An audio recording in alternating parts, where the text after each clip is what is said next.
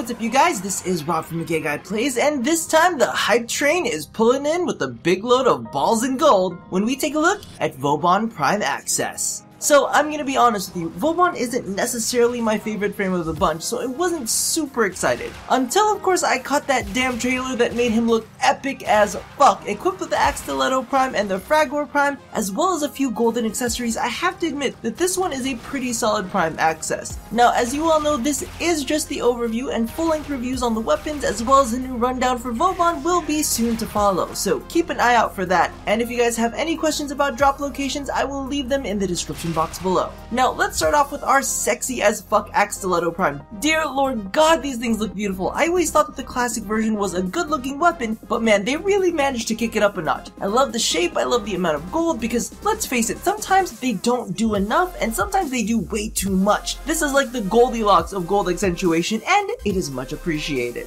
Now as for the stats, you'll probably already know what I'm gonna say about this, but let's just jump in. So its base damage literally doubled from 18 to 36, but its fire rate went down from 10 to 7.08 shots per second. Now that is still a net positive when it comes to burst damage, especially when considering its magazine went from 28 up to 40. This all says to me that the weapon has become a lot more ammo efficient, which is very nice. Now on to the part that confuses the fuck out of me. First off, its critical multiplier went up, but its critical stats stayed the same, while its status chance went up from 15 to 30%. Why are you gonna up its critical multiplier but not its critical chance and then bamboozle me with a status chance increase? Well, it is slightly disappointing. This is a definite upgrade. All I gotta say is that hopefully this doesn't take the Axomati out of the running to be primed, because frankly, status isn't quite where it needs to be quite yet to really sell me. However, this does come with an extra V polarity, so that makes me feel a teensy bit better. Alrighty, moving on to something whose stats got a bit tastier, we've also got the Fragor Prime. They knocked it out of the park with this one as well. I think that my only complaint is that it's got a pretty cool animation when you hold for a charge attack. It looks like the side bits are all whizzing around and it's so fucking cool. But I haven't seen that animation trigger on anything else. It would have been really nice to see it spinning while channeling or something. But as for the model itself, I love how they carried over the bars from the classic version and translated it into the details that come across the side. I love it. I absolutely love it.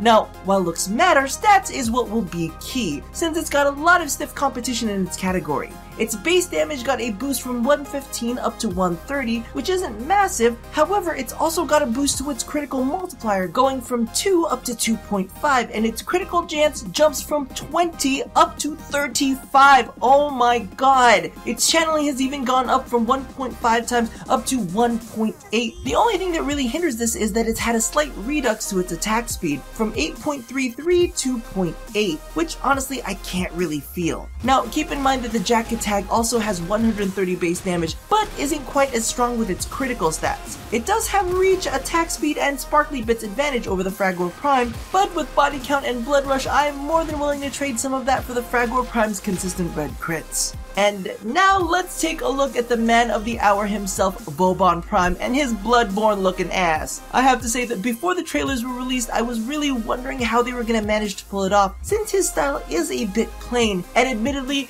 they killed it. However, I do feel like they are borderlining on being a bit too over-triangled. Not sure if that's a thing, but we're making it a thing today. It's like they discovered a new shape in the void and they got slightly carried away. But I can't hate them for it, because it does look pretty damn sweet. I do have a mild complaint though, his balls are not gold. Why are his balls not gold? That bothers me. Now stats wise, he's got a boost to his shields, which lets him top out at 740 with a max redirection, and a 50-point buff to his armor, which may work out quite well with his new potential passive. On the most recent dev stream, DE stated that they were considering making his passive an armor increase with each ally in range. All of these changes are fantastic because let's face it, Vauban is amazing at crowd control, but he is a bit squishy, so it was definitely nice to see him get some needed survivability in order to keep doing his job. He's also got an extra D polarity, which of course I love, because who doesn't love the D, am I right? Another interesting change that has come with this update is that his bounce pads now have multiple functionality, much like Avara's arrows. A quick tap allows you to swap between bounce pads, trip mines, shred mines which strip armor, and concuss mines which stun and deafen enemies. You can deploy any of these new traps by holding down the ability key, so it does slow you down a little bit, but it's a sacrifice worth making.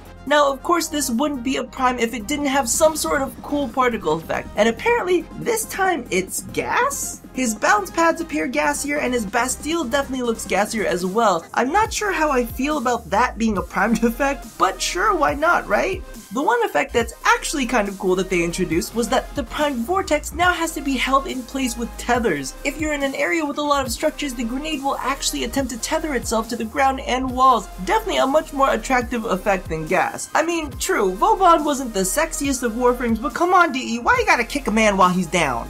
Now on to primed accessories, starting with the Citadella Prime Syandana. Now I actually quite like the back attachment on this one. The design looks really sick, however the actual fabric portion I'm a bit put off by. But I think it's only because Vauban Prime has coat tails and the Syandana has its own set of tails. Like, you gotta put the brakes on it at some point. That aside, I think it looks halfway decent on some of the less ornate frames because, you know, they can handle having a big gold Staryu riding their backside. Now, last and honestly probably least is the Kiteno Prime Sugatra. So close, DE! You are so close! Tell me why this mechanical chain link looking doodad floats around like a feather. It completely ignores gravity. Since when did chain link things do that? I mean, look at the Kazeru Prime Sugatra. It dangles like normal chain link things are supposed to. And the thing is, you can kinda see where the linking is rigged to it, but it's not. So I am not the happiest camper about this one.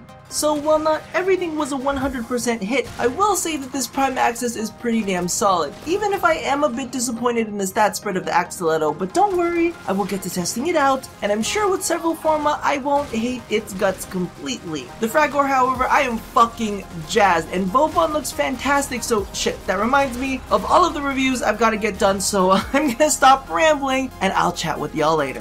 See you soon, bye!